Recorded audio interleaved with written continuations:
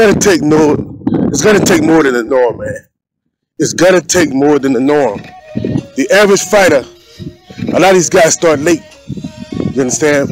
And a lot of people that's a little bit more privileged, where their parents behind them and stuff, they get to start at an early age, more likely 5, 6 years old. So the fighter that's starting at 19, he already behind.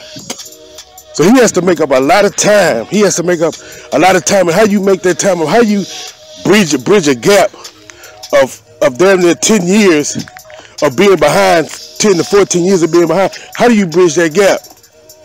Well, you got to bridge that gap by getting what I call muscle memory and experience. The only way you're going to get that is being in the gym every day.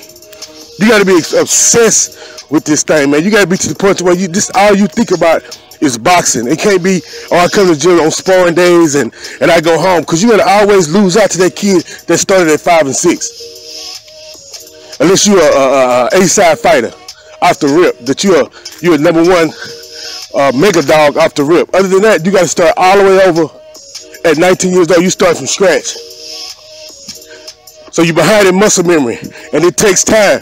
But it takes dogged determination. It takes you being in that gym every freaking day that gym is open. You want to be in there learning, going over your craft. Not every now and then. Every now and then, go get your tail whooped. So you got to be in there all the time.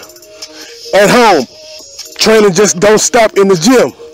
When you go home, you're training at home. You're training your mind. You're watching these fights. You're watching documentaries. You're watching everything that you possibly could do to not to make the same mistakes out of the ring as well as inside the ring that previous fighters have. That's your calling card. That's your go ticket right there, to watch them and the mistakes that they're making or what they're doing right. And you take a little bit out of each fighter and you add it to yourself and create your own style. But it's all about muscle memory. If you're behind, it's all about getting that muscle memory right.